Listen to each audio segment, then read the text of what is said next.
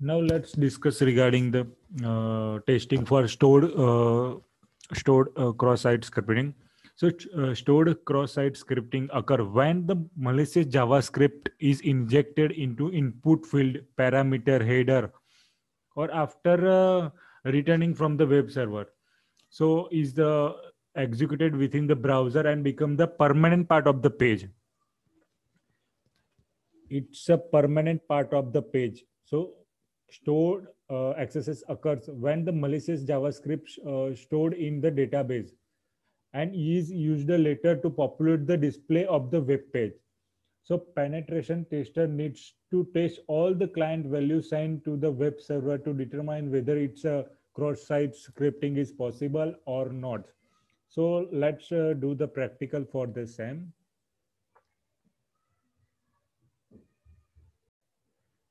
Now open the our lab.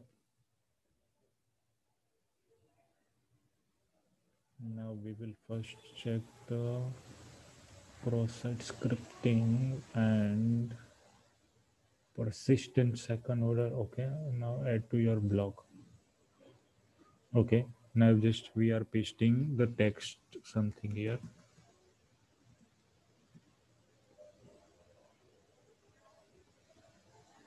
Okay, intercept on, make sure. Just we are intercepting the request. Save to blog entry. Now we will receive the request here. Now we will use the payload, cross-site scripting payload, this one.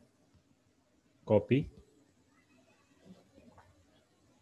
Now insert the payload is here.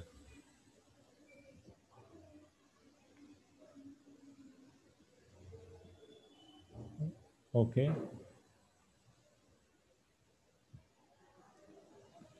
Now forward this request and intercept on off.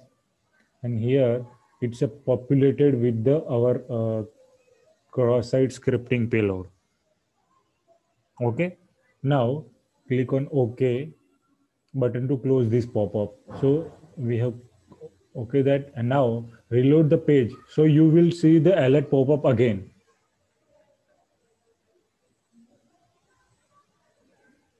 This one.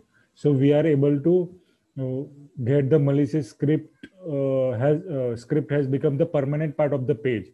So we are successfully shown the proof of concept for the stored accesses vulnerability. If we are putting the clicking on the OK and refreshing the page, still we are able to get the cross-site scripting payload is here receiving the accesses vulnerability, stored accesses vulnerability. So this is all about the stored accesses vulnerability. So will able to see the alert pop up again and again.